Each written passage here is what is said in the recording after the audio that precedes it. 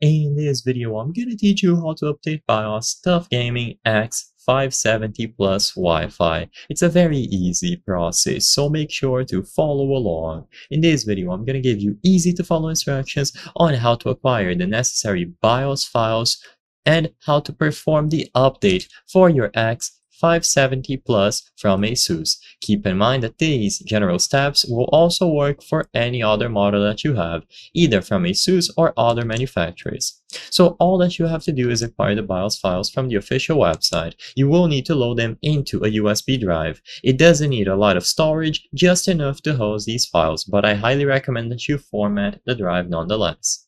So visit the official website and look for the TUF Gaming X570 Plus Wi-Fi. If you have a different model, you will also be able to find it available here. Now go over to support, so click on support, go to driver and utility, and then BIOS and firmware. Download the latest version of the BIOS. When you download this, usually it is going to come in a zip file. So you just right click and then extract it somewhere. You will grab the BIOS file and you need to load it into the USB flash drive like I mentioned.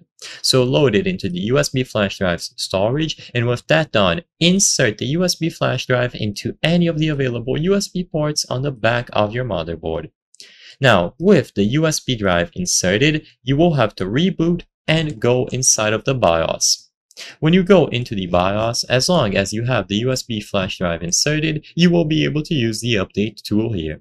So if you are on easy mode, switch over to advanced. You can click on advanced mode at the bottom right, or press F7.